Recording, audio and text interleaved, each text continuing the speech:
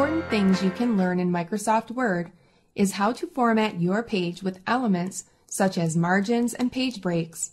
Formatting your pages makes them look more attractive and makes them easier to read. Page margins are the white space around the top, bottom, left, and right of your document. Margins let Microsoft Word know where to start placing text at the top of a document, when to move on to the next page at the bottom, where to start typing text on the left side, and when to move to the next line on the right. Let's change the margins in this document. Click the Margins button on the Page Layout tab in the Page Setup group. Normal margins are 1-inch margins at the top, bottom, left, and right. We'll change to narrow margins from the Custom Margins option at the bottom of the drop-down menu. We'll enter 0.5 in the top, left, bottom, and right fields.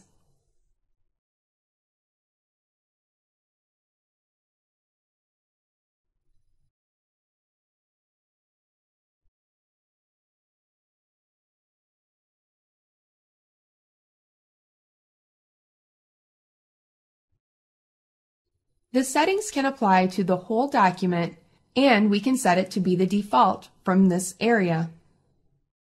We can also set our page orientation here. After we've made the changes, we'll click OK. Word documents have their orientation set to vertical by default. However, you can change it to horizontal as well. Landscape and portrait refer to how the document will be displayed on screen and printed. Landscape sets your document to be viewed and printed horizontally, while portrait is viewed and printed vertically. We'll set our document to a landscape orientation by using the orientation icon next to the margins icon.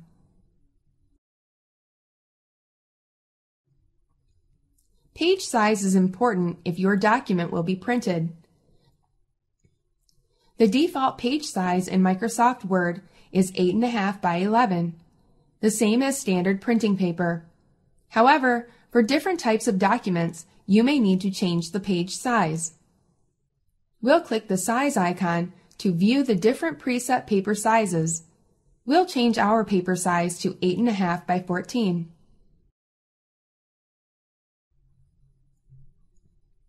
Page colors can improve the look of your document by adding more depth to it. You can even add a gradient, texture, pattern, or picture using the Fill Effects option. We'll change the color of our document by clicking the Design tab and then the Page Color button located in the Page Background group. We can hover over the different colors to preview the change and then select a predefined color from the menu or create our own color. To do this, we'll click More Colors. From here, we can explore more of the standard colors or choose the Custom tab and experiment until we find the exact color we need. We'll select a general area on the color spectrum and then use the slider on the right to lighten or darken the color. We'll click OK when we're done. Borders can be applied to an entire page, an entire document, or just certain sections of the document. They can also be applied to paragraphs. We'll add a page border by clicking the page border icon next to Page Colors. We can set the type of border under Settings and even add or remove them in the preview area. We can also change the width of the border,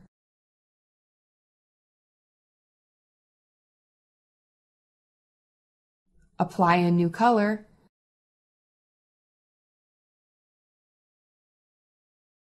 and change the line style. We could also add shading to the border by clicking the Shading tab. When we're finished, we'll click OK.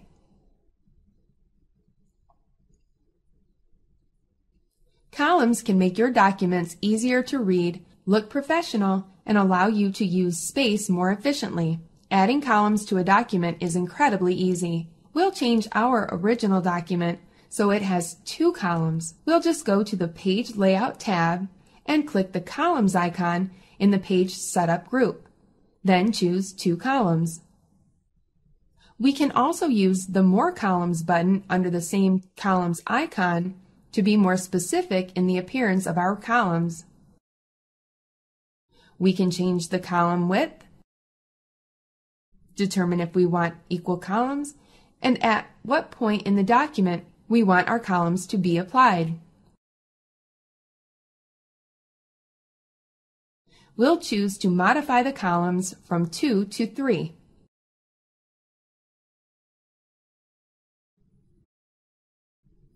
Then click OK. A header appears at the very top of a document. It typically includes the page number and title of the document. A footer appears at the bottom of each page. It can also contain page numbers along with other information such as the author name. Headers and footers will generally appear on every page of a document. Let's look at how to add a header. To access the header command, go to the Insert tab, then click the Header button located in the Header and Footer group. Word 2013 provides several preset styles you can choose from. The styles include blank styles with text placeholders and other styles with additional formatting. For more control, let's select Edit Header.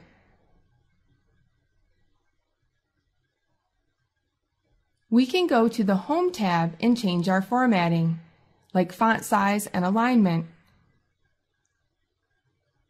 Let's do that now. Click the Home tab and increase the font and center the alignment. Let's type the title of our paper in the header area. Next, we'll remove our original title from the top of the first column.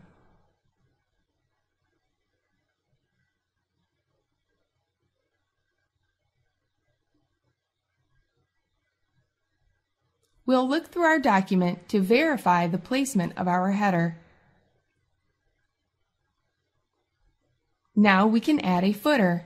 We'll click on the Insert tab again and click the Footer button in the Header and Footer group. We can choose a style like we did before.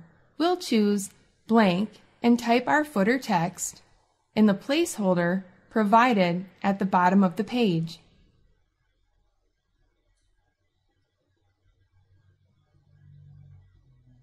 We can return to the main document by double-clicking inside the main part of the document and then verify the placement of our footer.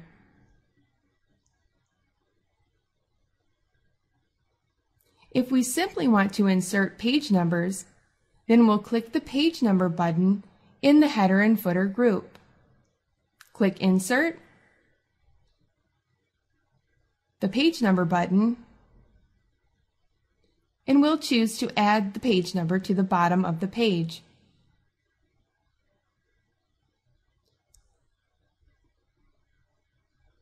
It will now be added to the footer.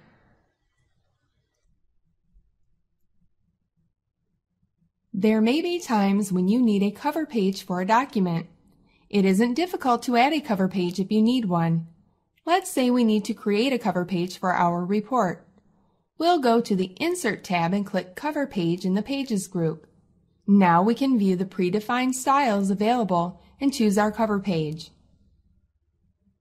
Now we'll have access to a template that contains placeholders that will allow us to fill in our title and subtitle. We'll add the text American Writers in the document title placeholder. Then, we'll add the text Fiction in the document subtitle placeholder.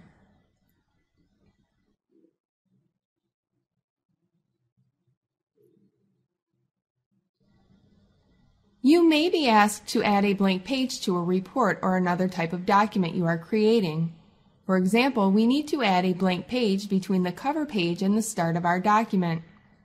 We'll scroll down to the beginning of the document and then click in front of the first line.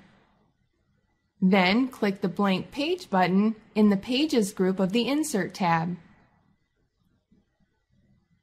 The blank page will appear between the cover page and our current page. Creating a readable document requires good formatting. If you have a large document, you may want to break up subjects by starting them on their own page. A page break is the point where one page ends and another begins. You can add a page break anywhere in your document to make sure your text from one page doesn't move to the next. To add a page break, go to the Insert tab and click the Page Break button in the Pages group. The page break is added and the text has been moved to the next page.